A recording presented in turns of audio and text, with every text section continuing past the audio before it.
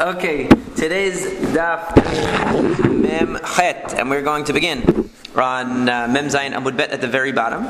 We are actually at the second to last line, last word of second to last line. Tanei Rabbi Chia. Rabbi Chia taught, Chayrem sheben Tchumei Shabbat tzarich mechitza. So shel barzel lahafsiko. So what it said was that if you have, here the term cherem is referring to, you have some kind of a body of water. Okay? So Rashi says, Tosafot explains, what does cherem mean here? It's interesting that Rashi doesn't explain. Oh, he does explain it. He says, Mitzudat dagim umafsik b'mayim ben bet techumin shel bet ayarot. Okay, so he says that you have like a fish net that is interrupting in the water between two techumin. Okay, so there are two techumin, there are two borders. In other words, the border of, let's say, one city. If you're walking 2,000 damot out of the city to the east, then you'll get to the middle of this pond. And that's where this fishing net is spread out. And if you're coming from the west and you walk up to the other half of the pond, you'll come up and you'll see, you'll walk halfway through the pond and you'll reach the techum on that side. Okay, but the point is they share this pond. So it says you need a mechitza shel barzel, you need something in the middle of it, because since both of them are sharing this area, this pond, but only half of it is within the techum of one city, and half of it is within the techum of the other city. So what's to the left? In other words, the city to the east can only go so far to the west, and the city to the west can only go so far to the east. So anything that comes from beyond that techum into their area is no good. But if it's water, it's Mayim Chayim water. Right, the water's moving around. We're going to get to that issue about the Mayim Chayim water. So, but for right now, the problem, as it's being formulated right now, so you have this division in the middle of the water. So it says you need a machitza shel barzel, you need some kind of a metal wall in between them. Okay? Because why? Because you don't want the water from one side to come into your side. If you're to the east, you can't take the water that was on the west. It'll move into your area, and vice versa. Literally a wall, not yeah, literal wall. So mechayech alei Rabbi Yossi Rabbi Chanina. Rabbi Yossi Rabbi Chanina laughed at this. He said, "What kind of a silly thing is this to put a wall in the middle of a pond?" So why is he making fun?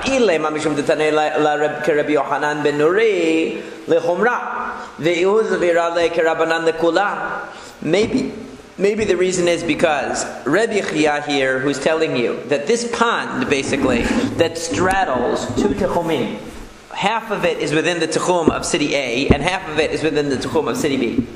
That this issue of having to divide the water in half. So only the water to the right goes to the city on the right, and only the water to the left goes to the city on the left. That's only according to Rabbi Yochanan ben Nuri, because Rabbi Yochanan ben Nuri was the one who said that ownerless things acquire a makom shevita, right? They acquire a place, and therefore, if something from outside, more than 2,000 amot out of your city, the water that was on the other side of the pond flows over into your area. Now you can't take it anymore. But that's only according to Rabbi Yochanan ben Nuri. Okay, so maybe the reason why Rabbi Yossi, Rabbi Chanina was making fun of it was because it was following Rabbi Yochanan ben Nuri, and he personally held like the rabbis. What do the rabbis say? Anything ownerless, it doesn't have any tichum. You can take it. So what that the water was on the left side of the pond before Shabbat, and now it's on the right side of the pond and I want to take it, and it's within my tichum. So what? It doesn't have any assigned tichum until I take it. So but the problem with that is, would he laugh at somebody just because that person disagreed with him? In other words, he holds like the rabbi's position that water in a pond that's ownerless doesn't have any assigned limit on where it's allowed to be transported until you take it out of the water, until you take it, and it's yours. Right? Your limit. Your limit, as long as you can walk up to that place and you can take it. Now it acquires your limit because you acquired it. Okay, that's what he holds. Rabbi Yochanan ben Nuri says, no, we look at everything in the world has an assigned place, including the water in this pond. So if the water in this pond, if the molecules of water that were to the left are now to the right, you're going to have a problem. But why should he make fun of Rabbi Chia for teaching that? That was just his position. It was a machloket. So the answer is no, we should. So that can't be the reason. Ela mishum detanya, but it's because we learned in a Braita, and this is what Avram mentioned.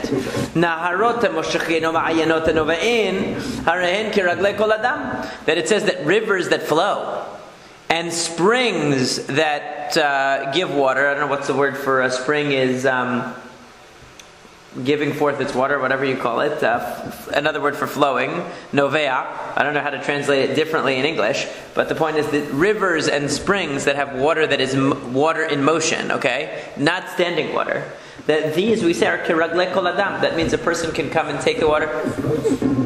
Flowing streams, right? So let's say bubbling springs, whatever you want to call it. So if a person comes to a river on Shabbat or Yom Tov, we don't care that when Shabbat started, let's say it comes Shabbat afternoon, when Shabbat started, the water that's here now was upstream, 10 miles upstream. And now it's here. We don't care, because since it's a flowing stream, we don't assign a place to each piece of water, so to speak, to each molecule of water. So maybe that's why he made fun of him. He said, you don't have to make a mechitza in the middle of a pond. Water is water. It flows around. But it could be a standing. So that's what the Gemara is going to say. That's exactly what it's going to say. V'dilma b'mekunasin. We're talking about here a pond. A pond is standing water. So therefore, maybe the water that's to the left has to stay to the left. The water that's to the right has to stay to the right. Okay? But there's not just. So why should he make fun of them? It's not separating just the water, it's separating the living beings too, yeah. Beings. But why would you have to, in other words, why did he laugh at him then? It's not laughable, because according to Rabbi Yochanan ben Nuri, it's a legitimate issue. It's a legitimate issue. Okay, it's not a flowing stream. So, what he was making fun of was that he said you need an iron mechitza to separate. Why is it that you can't use a reed mat? Why does it have to be iron? You're going to tell me the reason is because reeds, water can penetrate through them. But the reality is that similarly, shel barzel nami ailebu maya. But similarly, will the water go through iron? Because let's say you put a mechitza in the pond, it's going to be so secure. You're going to put an industrial type mechitza. It's not going to be that secure. It won't necessarily even reach the bottom. You'll have a 10 tefach mechitza that you're going to put in the water to divide between the two sides. But the reality is that the water is going to go underneath that mechitza too. So what's the difference, reeds or metal? But maybe what Rabbi Chia meant, maybe there's no reason to make fun here. Because what Rabbi Chia was saying was, yeah, exactly that. It's impossible. In other words, if you have a pond resting on two tichumin, neither side can use it. Because water from the left side is going to flow into the right side, and water from the right side is going to flow to the left side.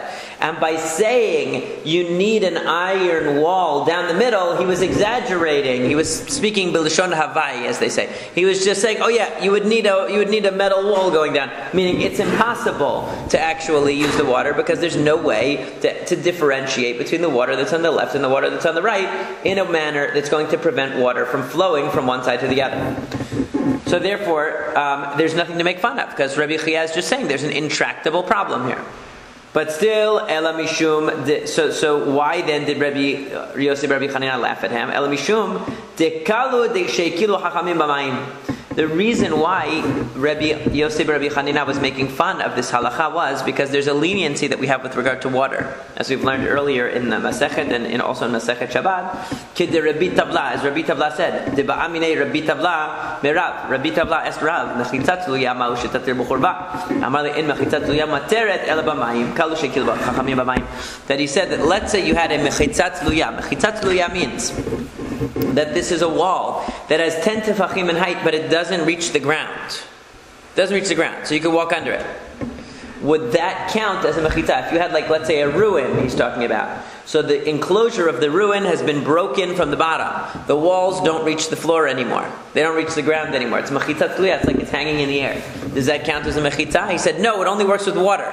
Remember the story about the guy who has the window over the water? You know, the picture of the guy who has the window hanging over the water, and so he creates that sort of a box with the four walls going down, so he's able to lower his bucket in between the four walls and take water out of the ocean, right? We had the picture. Right. So in that picture, what is that called? Mechitza tluya. The rabbis were lenient to allow a mechitza in the water, even if the mechitza doesn't reach the ground.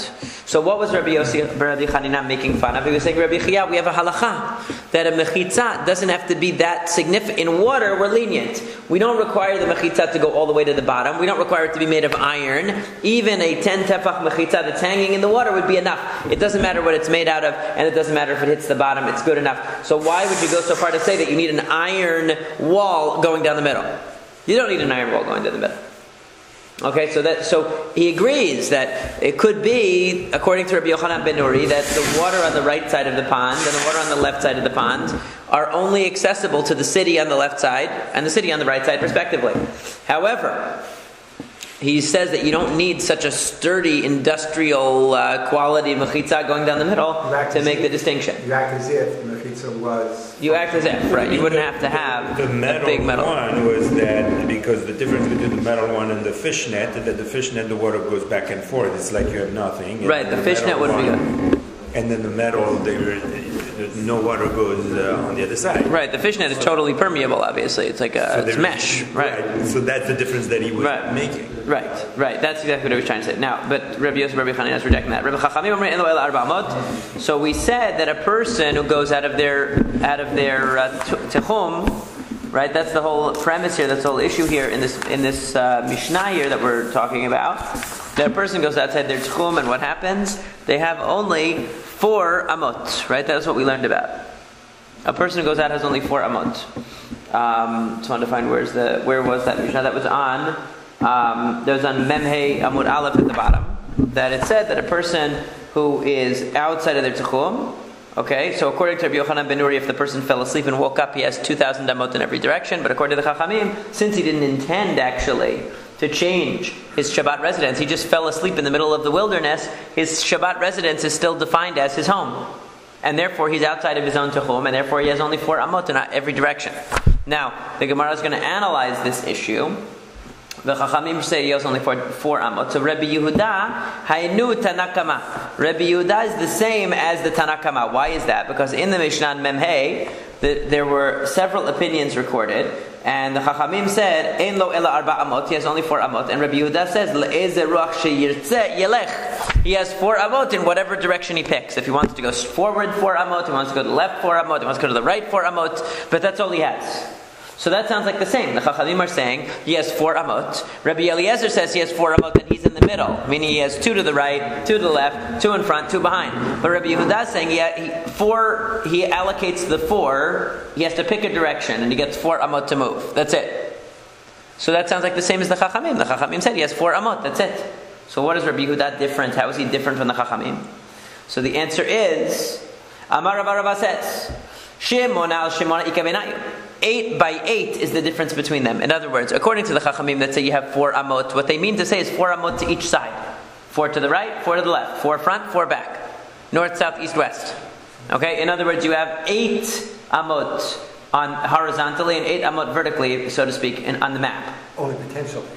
You're allowed to move. No. And you're outside your techum. If you go 4 amot this way, then that's it. That's your limit, right? That's your limit. So then you can't go back? Yeah, you can, because you're, in other words, you're good. Let's say your position is whatever coordinates. So you have 4, you can go here, you can go here, you can go here, and you can go here. I thought if you pick one, that's it, that defines it. No. Oh, okay. No, that's Rabbi Yehuda says that. The Chachamim say you have 8 amot, and you can allocate them. You don't have to allocate them. You're in the middle of them. Okay. So you have to the east 8. I'm sorry, to the east 4, to the west 4, to the north 4, and to the south 4. Okay, that's your square. You have a square of 8 by 8. It's an 8 square, an 8 amma square that's around you, basically.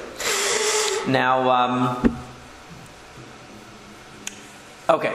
So, Tanya Nami Hachi, we learned in a Braita similarly. Yesh lo shmona al Rabbi Meir. Rabbi Meir says you have 8 by 8. Okay, and that's what the Chachamim are saying.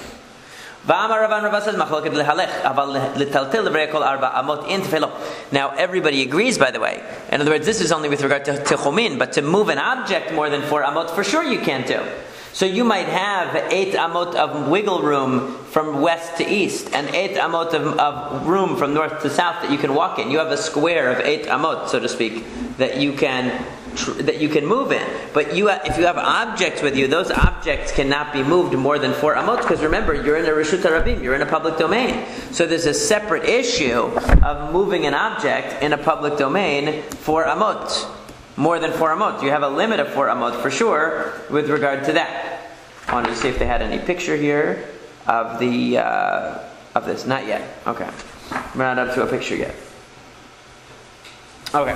Now the Gemara gets to a different issue, a side issue. It says, where do we get this idea of 4 amot? Now, according to Rashi and most of the Mefarshim, what it means is, where do we get this idea of the 4 amot of the person who is outside of their tuchum, that they have this 4 amot allotment to them? Where do we get this idea from? According to Rambam, this is asking on the last halacha. The last halacha was that you can't carry 4 amot. Right? You have 4 amot of allotted space, true, but it also said that you can't carry object 4 amot. So according to the Rambam, it's asking, where do we get this idea of 4 amot from? Okay, but either way, where do we get it from? Kedetanya learns in the Braita, it says, Shivu ish tachtav. It says, when Moshe Rabbeinu told the people not to go out looking for man on Shabbat, he said, Shivu ish tachtav. A person should sit on their tachat, right, on their bottom. Shivu ish tachtav. A person should sit under himself. What does under himself mean? Under himself means kit tachtav, like is underneath. V'chama tachtav gufo shalosh amot ve'amma k'dei l'shot yadav raglav. That his body, the average person's body, is 3 amot, and if he wants to stretch out his hands and feet, that's another amma. Divrei Rebbe Meir. So what is the definition of 4 amot? It's the length of the average person. In other words, that the average person's, if they were lying on the ground, would be 4 amot. Whether they're talking Rishut Rabim or Tefillah. Because remember, an amma is about 1.5 feet, right? It's from the so same it's like source. What? It's about 6 feet. Whether they're talking about Rishut Rabim or Tefillah, it comes from the same. Right, it comes from the same source. So the Rambam uses this pasuk to mean the 4 amot that you're allowed to carry things. Right. So you could see that he understood this piece of Talmud as referring to the carrying issue. But the point is, even if you're looking at a tuchum, also Shavu ish tachtav, stay in your place, means you can't move out of your place on Shabbat. So if it's referring to tuchum, also place is defined as your height. Basically, what is the average person's height? Let's say around 6 feet. Okay, around 4 amot. It's true. Okay, if they stretch their arms out and their legs out, the average person is going to reach something around 4 amot. That's what Rabbi Meir said. Rabbi Yehuda Omer, Gufo shalosh amot ve'ama, k'dei shitul chayfetz mitachat margalotav u'menech tachat mirashotav. Rabbi Yehuda agrees. 3 amot for the body of the person, and 1 amma so that he can move something at his feet to where his head is. In other words, not stretching his arms and feet, legs out, but if there's something, in other words, his place has to be defined not just by the space occupied by his body, but if he has something at one end of his body, he has to be able to move it to the other end of his body. Otherwise, how can he function? So therefore, the 4 amot is because he has to have that extra space that he can have stuff at his feet that can be moved to the top of his body. So, but they both agree that there's 4 amot. Mai benayu, what's the difference? Ika benayu arba amot mitzum tzamot. The question is how precise it is. Mitzum tzamot, how exact it's going to be. In other words, do we say that it's precisely 4 amot, or maybe a little bit more than 4 amot? So it would seem like the little bit more than 4 amot is going to be the Rebbe Meir, because Rebbe Meir says it's the stretching out of the hands and feet. Right? So that's a little bit more maybe than so that's what Rashi says. That Rabbi Meir says le Rabbi Yehuda mitzum tzamot. Rabbi Yehuda says exactly 4 amot, and Rabbi Meir says a little bit bigger. Okay, so it's a little bit larger than 4 amot, a tiny bit, maybe a larger measurement of amma, because he's thinking of it as a stretching out of the body, whereas Rabbi Yehuda is thinking of it as a little bit of space at the feet and a little bit of space at the head, in order to allow you to have some space for your stuff, in addition to just your body. So, now the Gemara says, Amar le Rav Mashar Shelebrei. Rav Mashar said to his son, Ki ayal lekamed Rav Papa, when you go visit Rav Papa, please ask him the following question. Ba'eminei arba amot she'amru ba'amad didei yavinan le, o ba'amad shel kodesh yavinan le. Ask him, when we measure the 4 amot for a person's place on Shabbat, do we measure it by their amma, or do we measure it by the amma of the kodesh? In other words, their amma would mean from their elbow until the tip of their middle finger. So everyone is different. Or do we do the Amashal Kodesh? Amashal Kodesh means you take 6 tifachim, 6 hand breadths of the average person, and measure it. It's an objective measurement. It's not particular to you. Both of them. But the hand no, because the hand breadth, they use the average. They use the average. So they would use the average, 6 of these of an average person. And the amma, they're not using an average. The amma, they're saying, should we go by your personal amma? Let's say you're a giant. So if I don't measure by your... The only difference is that because they could say the same thing about the Amma, in other words, they don't... because they're saying Shel Kodesh, the one that they used in the Beit HaMikdash, was based on the average person. Oh, I see. Okay? So they're asking, in your case, what do we base it on? You are in the desert and you walked out of the Tuchum. Should I look at what the Amma is of the Beit HaMikdash? Or should I look at your personal Amma? A fixed one versus an objective one versus subjective, basically. Yeah. So he says, Im amar lecha amot shel kodesh. If he tells you amot shel kodesh, in other words, if he tells you that it's the objective measurement yavinan le that we give to a person, og melech habashan matei alav. What are you going to do about og melech habashan? That's always the example they give. Og is a huge guy, right? He's like 8 feet or 9 feet or whatever. So he's a very big guy. So what about him? What about a giant? Now, obviously, og melech habashan is not obligated in Hilchot Shabbat, so it's using it as an example. Right. Okay, so a huge guy. What about him? You're going to give him the amma of some average guy. He's not going to be able to move at all. He won't even fit. Basketball. Right, he won't even fit if you have a basketball player, right? So if you tell me that it's his personal amma that we determine imalei, then ask him a follow-up question. Then ask him, why was this not mentioned in the Mishnah? Because there was a Mishnah that we learned, actually, it was quoted several dapim ago, I don't remember exactly when. I guess it probably tells you on the side here exactly when it was that we saw that last. It was Daf Lamed. So that Mishnah discusses certain halachot that are particular to the individual. So for example, if a Kohen goes and it tells the Kohen, take a handful of flour. So we don't say, well, it has to be a handful of the average person. No.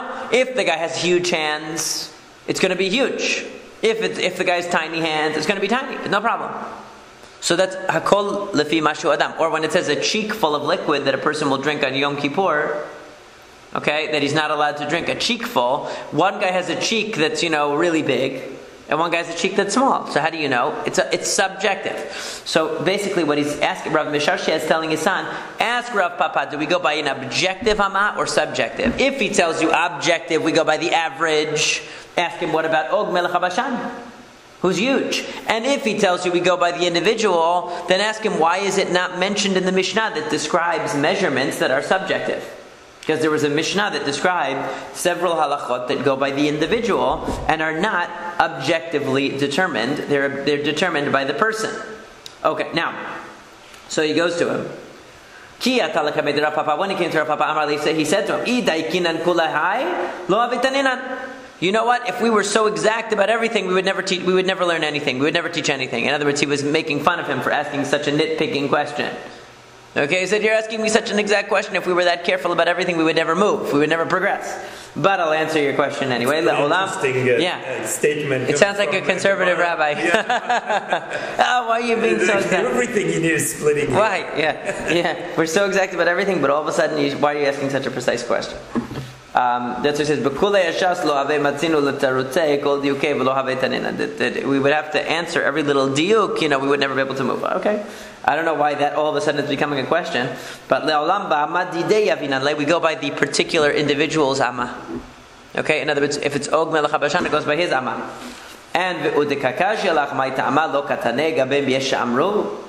so then you asked, well, why then is it not listed on the list of things that are subjectively determined? Why is it not included in that list? The answer is because it's not absolute. Mishum de'ikan nanas be'evarav. Because there's a person who might have tiny limbs. So Rashi explains, Shegufo benoni, his body is normal, but va'ammato ketara. Have you seen people that they have the short arms, right? Some people have that. So what if you have a person, right, or vice versa, but it's usually the other way. So if you have a person who has a regular body but short arms, and you give him his amma, what is he he's not going to have enough space to sit. Right? So he says, in that case, we give him the Amma Shel Kodesh, we give him the objective Amma. So basically, why is it not mentioned in the Mishnah of things that are subjective? Because we take both ends. We say, if the person is a huge guy, then we give him extra. But if the person has very small arms, and it's going to be disproportionate, then we give him the objective Amma, the average Amma. We don't impose his personal Amma if it won't fit him. Okay, so that's why it's not mentioned in that Mishnah, because it goes either way. It could go both ways. Okay, now, so we talked about the three people. One guy has his he's sitting to the right, one guy sitting to the left, one guy sitting in the middle. The guy to the right overlaps with the guy in the middle by 2 amot. The guy in the middle overlaps with the guy on the left to 2 amot. But the guy in the right and the guy on the left, they don't overlap at all. Mm-hmm. Okay, so now, The question is, so they can share. The guy in the right can share with the guy in the middle. The guy in the middle can share with the guy on the left. But the guy in the right and the guy on the left, they can't share because they are outside of one another's techum. So now the Gemara says, so they gave an example. What was the example? Rabbi Shimon's example was 3 chatzerot. A chatzer on the right, a chatzer on the left, a chatzer in the middle. The chatzer on the right opens to the middle one. The chatzer on the left opens to the middle one. Each chatzer opens to the Reshut HaRabim by itself. So the one on the right made an eruv with the one in the middle. The one on the left made an eruv with the one in the middle. But the one on the right and the one on the left, they didn't make an eruv with one another. So it's the same idea. The one on the right, people who live in the chatzer to the right can carry into the middle chatzer. People who live on the chatzer on the left can carry into the middle. But people who live on the right and they get invited for Shabbat lunch to somebody who lives in the left side chatzer, they can't carry their stuff in there. But they can in the middle. In the middle they can. They can all have a picnic. They can all have a picnic in the middle.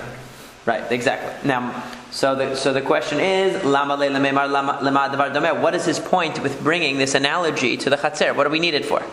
What do we need it for? Because Rabbi Shimon was actually asking a question on the rabbis. So, rabbis, listen, this is the exact same case that we argue about in another case. The rabbis agree in the case of the 3 guys, guy in the right, guy in the left, guy in the middle, where the guy in the middle shares space with the guy in the right, and he shares space with the guy in the left, but the guys on the right and left don't share any space with each other. So the rabbis agree in that case that they can share with the middle guy. Okay, and it's not a problem. So Rabbi Shimon says we had the exact same case in Chatzerot, and in that case Rabbi Shimon is the one who says that the Chatzer on the right can go into the Chatzer on the left, on the middle, and the Chatzer on the left can go in the Chatzer in the middle. But the rabbi said no, nobody can go in. The rabbis prohibited in that case of the Chatzerot. They said you can't go in. Why? Because the guy who comes from the Chatzer on the right, he'll come into the Chatzer in the middle. He's going to go into the Chatzer on the left. From the middle. From the middle. So you can't let him do it. So why, rabbis, are you arguing with me? If you agree in this case of the 3 guys, why do you argue with me in the case of the Chatzer? And they said to him, so why don't you argue here? So he says, because it says,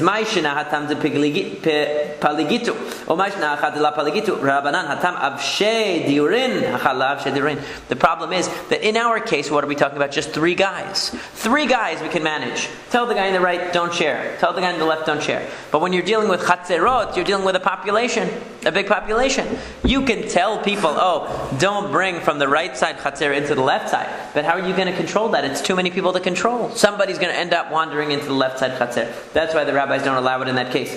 So now we say ushtay machitzonot. So this is the case again. We're revisiting this case of the 2 courtyards, one to the right, one to the left. The one on the right has an eruv with the middle. The one on the left has an eruv with the middle. But the outer ones don't have an eruv with one another. Okay, so the Gemara says, but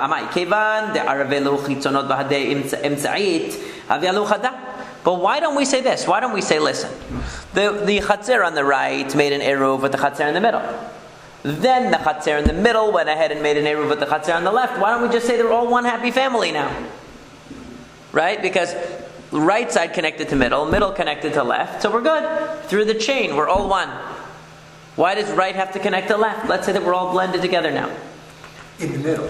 Through the middle, via the middle. In other words, why can't we say that even for me on the right, I can go into the left now? Because I connected myself to the middle chatzer, middle chatzer connected to the left. Why don't we just blend us all together? Like I want to bring an object from here to like a mile from here, I just create a chain of people. Chatzerot. Why can't I? In other words, you have 2 courtyards, why can't I carry from the right to the left? Because the middle one is connected to both. So through the intermediary of the middle one, I should just say that the right is also connected to the left. Okay? So, in other words, if you wanted to envision it, imagine this foyer is the middle chatzer. That foyer is the left side chatzer. The sanctuary is the right side chatzer. Okay? You live in there. He lives in there. And some people live in the middle. So if the people living in the sanctuary made an eruv with the people here, and the people living in there made an eruv with the people living in here, so why don't we just say that we're all one group? Instead of saying that the people who live in there can carry into here but not into there, and the people who live in there can carry from there into here but not into there. So now the Gemara says, that Amar Rav Yehuda Kigon Shinatana Imtza'it Eruva Bazo Bazo, very simply, because if everybody basically deposited their Eruvei Chatzerot in the middle, you'd be right. Because we would just combine the Eruvei Chatzerot. Okay, we collected bread from the Chatzer on the right and the Chatzer in the middle. They were combined. We collected bread from the Chatzer on the left and the Chatzer in the middle. They were combined. And where are we holding them? In the middle. So what do we say? It's all one thing. We're all united now. However, but then we're talking about a case where the middle Chatzer made a deal with the people on the right and they put their Eruv in the right side Chatzer.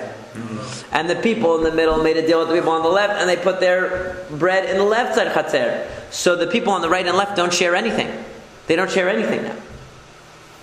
So that's what Rav Yehuda says. For Rav Sheshet, Rav Sheshet says, even if they deposited the Eruv bread in the middle, they put it in two different houses. And since it's in two different houses in the middle Chatzer, they don't blend into one. They don't blend into one. And so, therefore, the relationship between the right side Chatzer in the middle and the relationship between the left side Chatzer in the middle are not combined, because they are represented by bread that's in two different houses, which means that they are not blended into a mutual relationship. It's two separate relationships. Kiman, who are we following here? Ke Bet Shammai. That sounds like Rav Sheshet's opinion sounds like it follows Bet Shammai. That it says if 5 residents collected an eruv together for their chatzer in order to unite all of them, and they put it in 2 different kelim. Bet Shammai omrim en eruvan eruv, uBeit Hillel omrim eruvan eruv. According to Bet Shammai, this is not a valid eruv. It has to all be collected in one vessel. In other words, they're saying that this is an eruv that you're treating into a shituf, right? It sounds like it's more like it's a partnership of the different owners of the chatzer. They want to be able to move stuff from one chatzer. So it sounds they're all enclosed in one. The eruv can only work for you. What Bet Shammai guess is saying is that a eruv can only work for you. It doesn't work like eruv has to unite the people. It has to unite the people. So therefore, if it's not all collected in one basket, it's not really uniting us, according to Beit Shammai. Beit Hillel says it doesn't matter, as long as everybody contributed to it and they all intended to partner with each other and make one big happy family in the Chatzer. Right. Fine. So I'm trying to find out what's the reasoning behind this. Like why? Behind whom?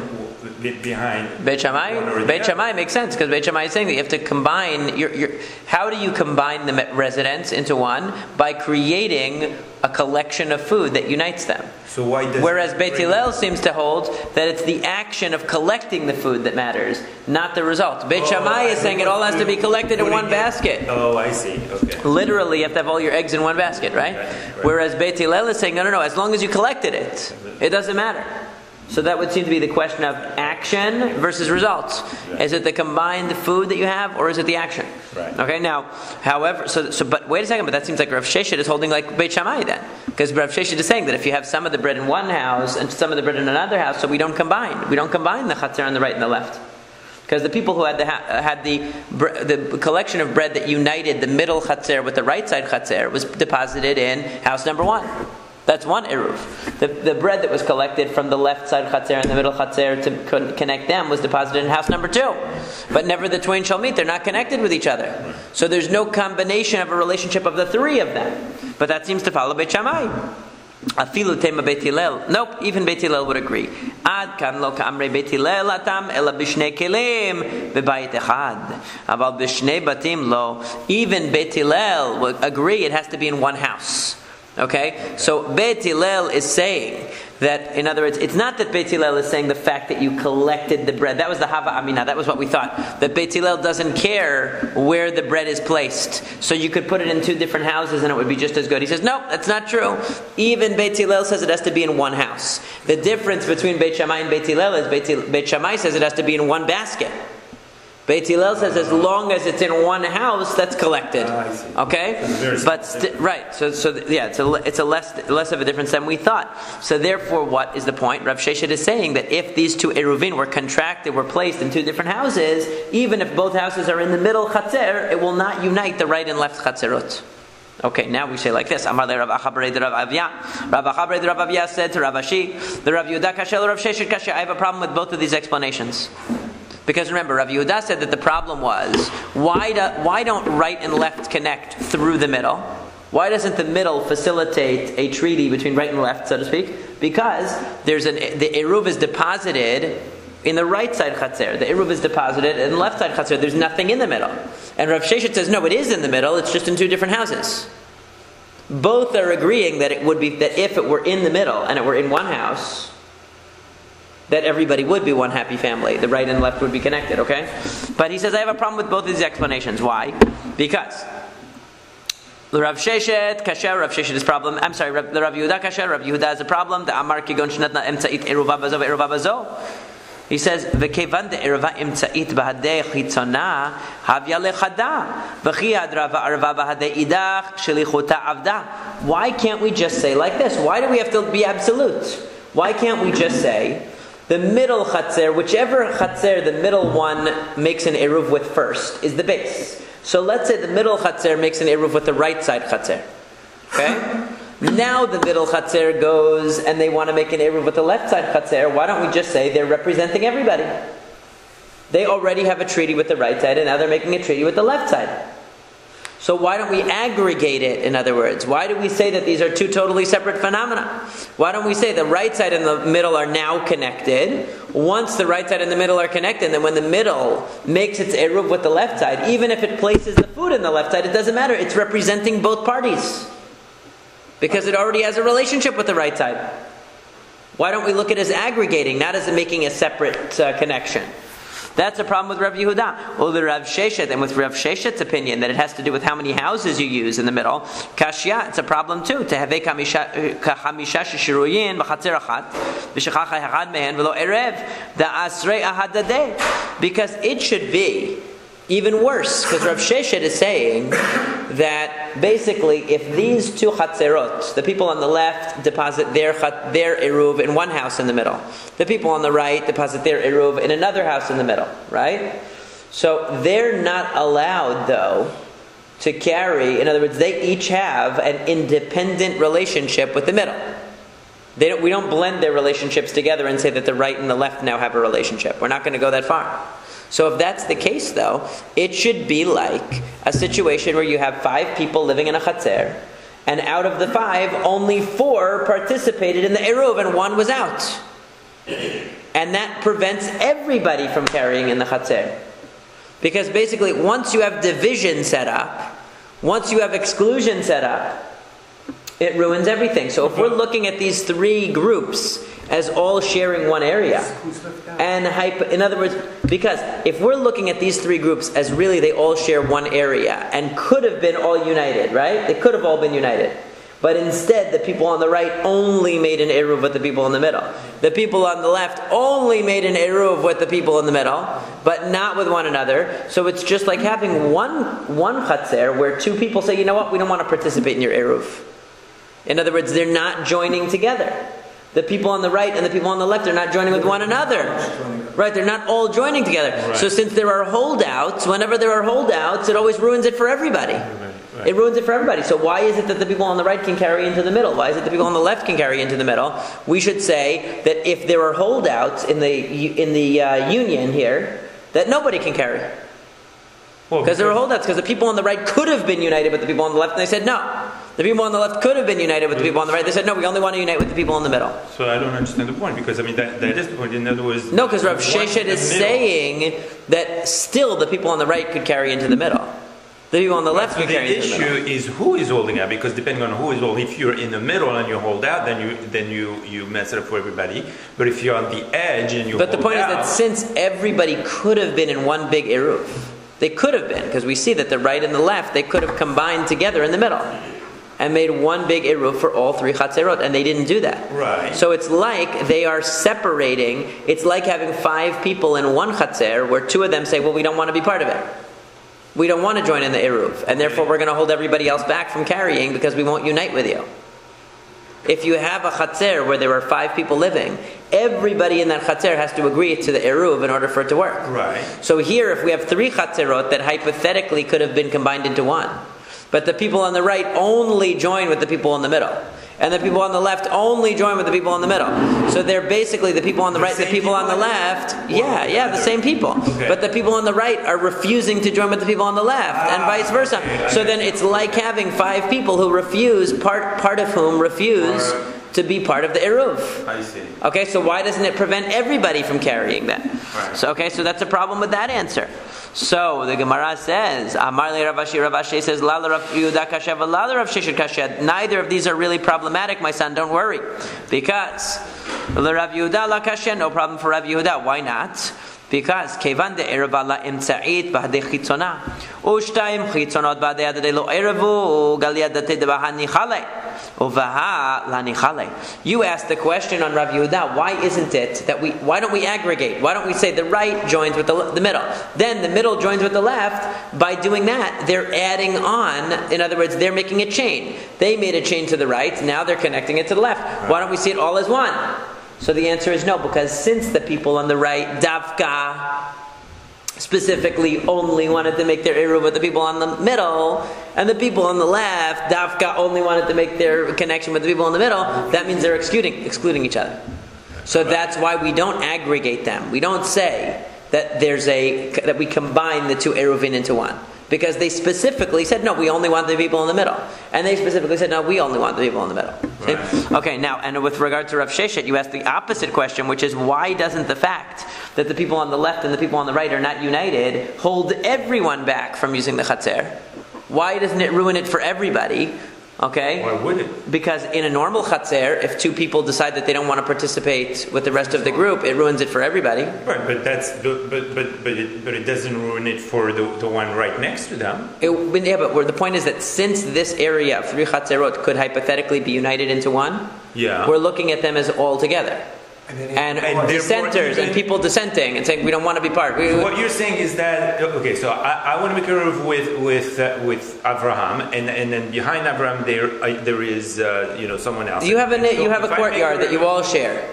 Right. So if I make a Eruv with Abraham and the third guy says I don't want to be in. I don't want to. Then he ruins it. If he's in your Chatzer, he ruins it. Yeah. If he's in your Chatzer, he ruins it. They all have to go. If we're talking about 3 because it has to be unity. It has to be unity. It has to be unity. Oh, because it's all part of. It has to be unity, so it's all part of one thing. Yeah. So Rav Sheshet, what's the issue? Ul Rav Sheshet lakasha im amru diurin lahakel yomru diurin lahachmir. We're saying that these people are all considered to be together lehakel for leniency. Are we saying it lahachmir? So what does Rashi say? Shel zo bazo al yedei eruv lahakel latiran yachad yom rosh eruv mevi adiurin letocha kedei le'asor alea halo dairei mamash begava. Okay, so he says that basically, if the person is in other words, when it comes to who we count as living together, we try to lean it towards the direction of leniency, not towards the direction of stringency. So in this case, we're saying they all live together in one area because we want to enable them to create a unity. But we're not saying that they all live together for the purpose of Isur, in order to prevent them, okay? Right. Now, you might say, well, that should go together. But they're saying that, no, we're structuring it that we are calling them all residents of the same area for positive things. In other words, to enable them to unite. Okay? That's what we're trying to say. But we're not saying that for purposes of preventing an interference, they all live together. So if the people on the right want to dissent, we're not going to say that holds everybody else back in the other 2 Chatzerot. We're not going to go that far. Okay, so that's the answer. Now, Amar Rav Yehuda, Amar Rav Yehuda said Rav. From a gezerah anyway, right? So they can formulate. That's what I was going to ask. Is that a general principle or is it It's a rabbinic thing. Because it's a rabbinic thing. So they can go. They can say that. Right, they were allowed to do that. Right. So now we say Amar Rav Yehuda, Amar Rav Yehuda said that Rav said Zod divrei Rabbi Shimon. All of this is the words of the rabbis. Aval chachamim omrim reshut achat mishameshet l'shtei reshuyot. Aval lo shtei reshuyot mishameshot l'reshut achat. That according to the rabbis, it only works unidirectionally. Meaning, we've been saying so far that if the people on the right make an eruv with the people in the middle, The people on the left make an eruv with the people in the middle. So the people in the middle and the people on the right have a mutual relationship. They can go back, they can carry things back and forth between the two. The people in the middle and the people on the left have a mutual relationship. But that's only according to Rabbi Shimon. According to the rabbis, it doesn't work like that. According to the rabbis, if the people on the right and the people in the middle have a relationship, and the people on the left and the people in the middle have a relationship that's separate, then it only works one way. People on the right can bring into the middle, and they can bring from the middle, their stuff in the middle, back to the right. But the people in the middle cannot. They can't bring their stuff into the right and back. And similarly, the people on the left, they can bring their stuff into the middle and back. But the people in the middle cannot bring stuff from the middle to the left and back. Why? Because he says, Lo shte reshuyot mishameshot l'reshut achat. They can't have two different Eruvin going on simultaneously with two different places. Because otherwise it can go around forever. Right, because the people on the right have only one Eruv. They have only an Eruv with the people in the middle. That's fine. The people on the left have only one Eruv. But the people in the middle have two. Right. That you can't do.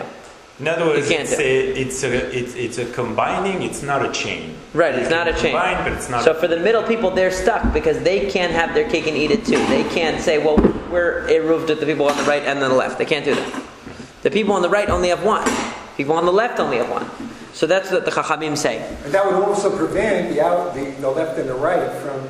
They definitely can't cross over, that's for sure. Using the middle to cross over. They can't cross over. Well, they can walk through it. The issue here is only moving objects. Yeah, it's only moving objects. So, Ki Amrita Kamei de Shmuel, when it was stated before Shmuel, Amar Li said to me, Afzo divrei Rabbi Shimon, Aval Chachamim Omrim Shiloshtan Asurot. That Shmuel said, no, I'm going to go even further. Even Rabbi Shimon agrees that it's only unidirectional.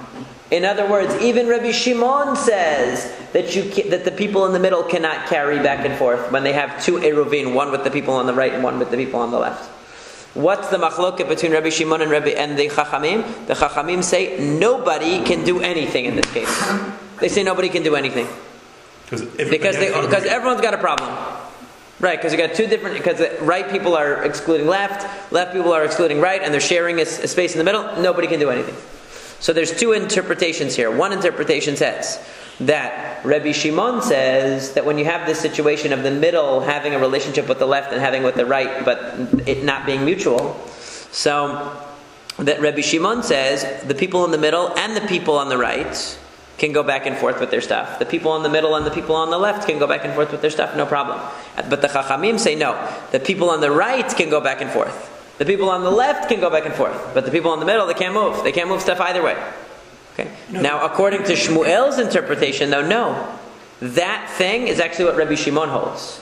Rabbi Shimon is the one that says the people on the right can go back and forth, and the people on the left can go back and forth. The people in the middle can't move. The Chachamim say nobody can go back and forth at all.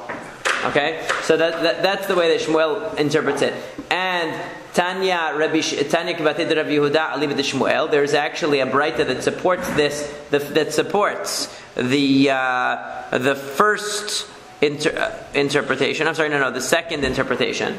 How so? The second interpretation is supported because Amar Rabbi Shimon said, "Lamad davar domeh l'shalosh chatzerot haptuchot zo lazo, haptuchot l'reshut harabim, ervu shtayim bima emtza'it, zo mevia mitoch beita ve'ochelet, v'zo mevia mitoch beita ve'ochelet, zo machazeret motara l'toch beita, v'zo machazeret motara l'toch beita, v'chachamim omrim shloshtan asurot." That Rabbi Shimon says, in this case where you have the three chatzerot that have a relationship, the right has a relationship with the middle, the left has a relationship with the middle.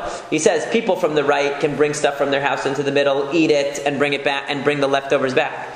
People from the left side can bring stuff into the middle, eat it, and take it back to their house. But implying that people in the middle can't do anything. They can't bring stuff into the left or the right. But the Chachamim say nobody can do anything. Even the people on the right can't move into the middle, move stuff into the middle. Even the people on the left can't move stuff into the middle because the entire three chatzerot have to all be unified into one entity in order for any transfer of objects to take place according to the Chachamim.